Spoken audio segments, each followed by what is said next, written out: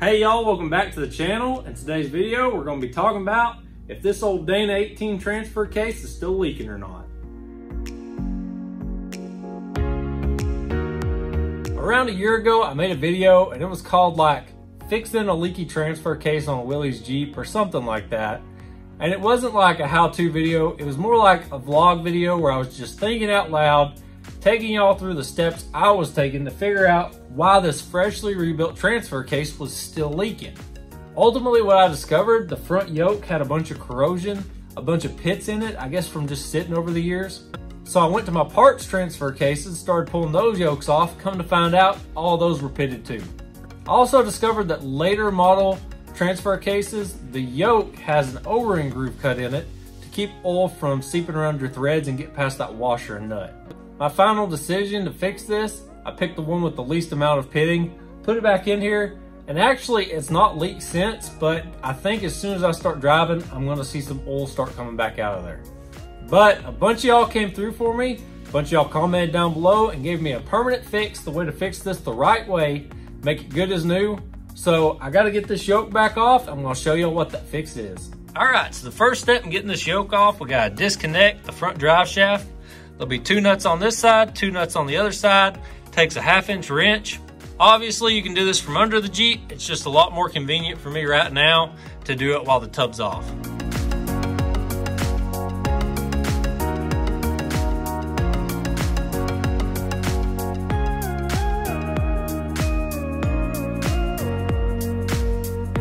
Go ahead and disconnect this front drive shaft.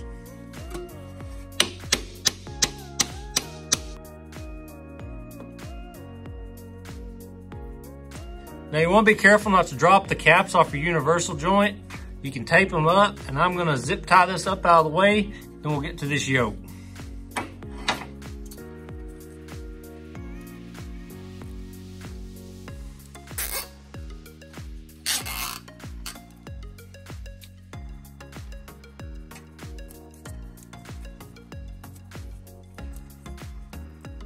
So now that I got the drive shaft out of the way, there's gonna be a big nut inside this yoke holding it on.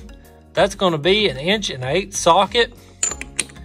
And you might have noticed when I was taking them U-joint straps off, put it in 4-wheel drive, I put it in gear. That's gonna keep this yoke from spinning so you can take them nuts loose. Now on here, this is gonna be torqued down so much, you're actually probably gonna move the whole Jeep. You might get to scotch the wheels.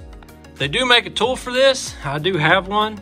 And that will just bolt to your yoke right here. And then, you know, you'll wedge it up against something, then you can get that nut off. I'll be honest with y'all though, the easiest way to get these off is just take an impact, hit it a couple times, and it'll usually come right off. Do be careful though, these will strip out pretty easy. Make sure all the gunk's cleaned out, make sure you got good contact with that socket. So I'm gonna go grab my impact and we'll get this thing off real quick.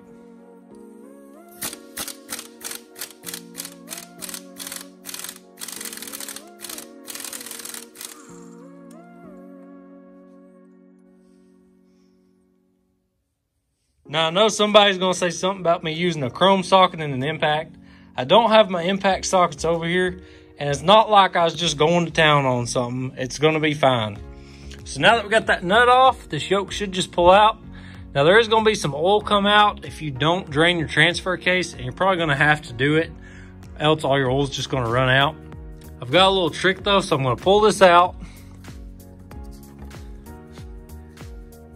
And then I'm gonna put one of my spares back in. Now it's still probably gonna leak a little bit, but it should keep it from leaking while I fix this one. All right, so I got the yoke and the vise now. You can see this is the felt seal on the outside that catches any little oil that sneaks past, and it is just soaked in oil. So if it wasn't already leaking, it was about to. So I'm gonna go ahead and pull that felt seal off, get that out of the way. I don't know if you can see that on camera, how well it's showing up, but you can see all those little pits and how it's just kind of wore over time and sat there. All them little divots is where that oil's getting around at. I'm gonna show y'all how to clean that surface up and we'll have a brand new seal surface. So this is what your Redi Sleeve's gonna look like.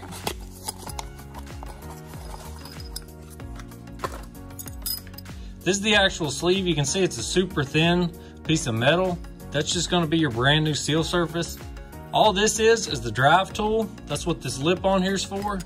So you can put it on there and you can tap it on. And then this seal, you might can see that perforated line. That's just gonna tear away once you get it drove down on there. And then this will be sitting in the right spot. Now, if the pitting is bad enough, you can really hang your fingernail on it, or if there's deep grooves or something, you can put like some JB Weld or something on there and then polish it down real smooth, because you don't want this hanging up when you're pressing it on there. It does have a bevel right here, so it might not be an issue. You also don't want oil getting between this and still making it out of your transfer case. Now, I saw a guy suggest that you put a little cut in this before you drive it on there. That way it's easier to tear it off.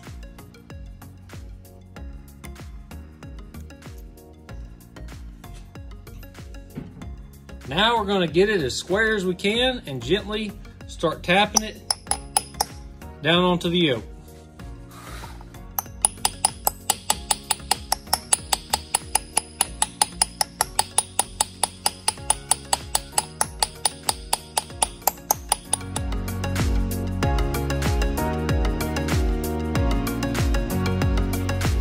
It's all the way down, seated against that shelf right there. So now right here where I did that little cut, I'm gonna start trying to peel it away, and it should just unwrap and come right off of there.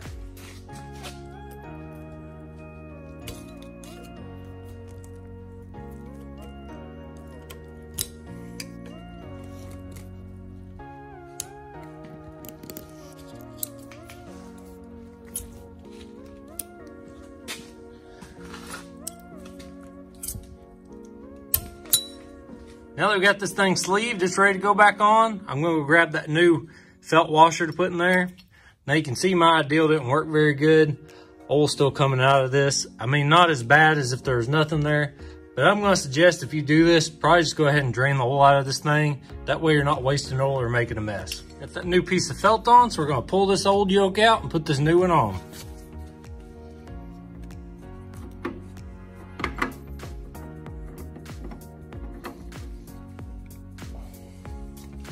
Then the nut and the washer, those go back on.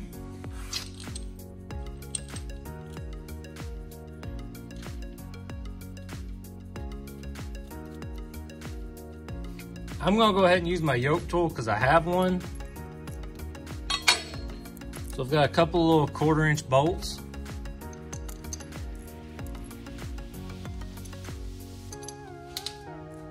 And we'll put the tool on.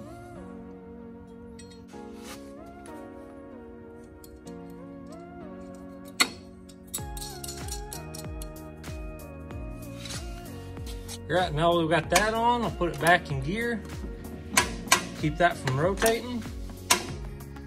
And we're gonna torque this down to 120 foot-pounds.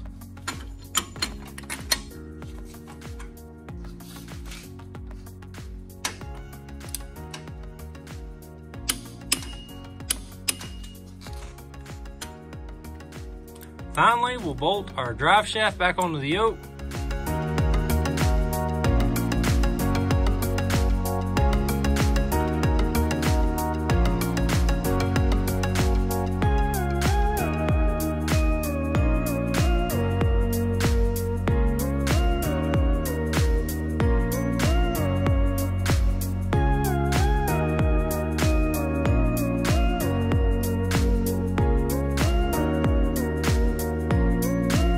Now I'm gonna cross my fingers and hope that this thing don't pop up another leak somewhere else. At least I got one less spot to worry about. Now, there is a double lip seal option. You can change the seal inside the transfer case too. I chose not to do that because it's a brand new seal. I just rebuilt the transfer case. But I'll have the link to that seal and everything else used in this video linked down in the description. I do want to say I'm not sure this is the most cost-effective route to fix this issue. So if you hop on Kaiser Willys' website, they've got these yokes brand new for like 50 bucks. Now these Redi sleeves, at least the ones I looked at, they usually run $30 to $35. I got lucky, I found this one on Amazon Warehouse for 15. But it seems like you can just go ahead and spend the 15 bucks, get a brand new one, and not have to fool with the sleeve and everything. Unless you're doing a restoration, you want to keep it all original, this is a great option to fix up your old yoke. Thank y'all again for commenting on that first video, for telling me how to fix this the right way. Also appreciate all y'all that checked out this week's video. I hope you enjoyed it. I'll see y'all next time.